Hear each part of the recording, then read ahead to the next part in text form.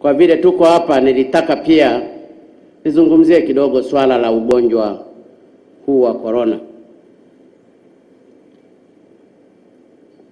Ugonjwa huu wa corona upo duniani na umekumba nchi nyingi. Kwa takwimu zilizopo ni kwamba zaidi ya watu 112,000 wameshaambukizwa ugonjwa huu. Lakini nakadiriwa watu karibu 4,500 wameshapoteza maisha duniani. Kwa hiyo ni ugonjwa mbaya. Na kwa sababu ugonjwa huu sasa umesambaa katika mahali pengi katika dunia yetu, tunatambua kuwa Tanzania hatujapata mgonjwa wa ugonjwa huo mpaka sasa. Lakini Tanzania hatuwezi tukajiweka pembeni bila kuchukua hatua. Hatua zimeshaanza kuchukuliwa.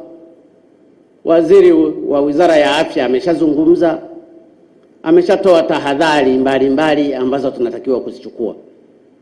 Napenda nirudie, ndugu zangu wa Tanzania, kwamba ni vizuri sana tukaendelea kuchukua tahadhari kwa nguvu zote. Ugonjwa huu unaua, na unaua kwa haraka sana. Niwaombe ndugu zangu wa Tanzania, tusipuuze ugonjwa huu. Tusipuuze hata kidogo. Ni lazima tuanze kuchukua hatua za kujikinga na tatizo hili. Kwa wale wanaopenda kusafiri sana, kama safari sio ya lazima sana, usisafiri. Kama safari sio ya lazima sana, usisafiri. Na nimeshatoa maagizo kwa Chief Secretary, hatutatoa vibali vya watu kusafiri tu wanavyotaka. Lazima pawe na sababu ya msingi ya kusafiri. Lakini pili, hata kwa Watanzania wenyewe wenye mazoea ya kusafiri mara mkoa huu, mara huku, unakwenda unakutana watu wala huwajui. Nafikiri umefika wakati wa kujilimiti katika safari zetu kwa ajili ya kujilinda na tatizo hili. Tatizo hili ndugu zangu lipo na tusipuuze. Zile tahadhari tunazopewa tusizipuuze. Tusishikane mikono, tusibusiwane. Sasa sifahamu usiku watafanyaje, lakini napo unaweza ukakwepa tu, usibusu. Mambo yatawezekana tu na ni raha tu. Lakini ni vyema ndugu zangu tukaanza kuchukua tahadhari. Na hii tahadhari msiwaachie tu viongozi wazungumze.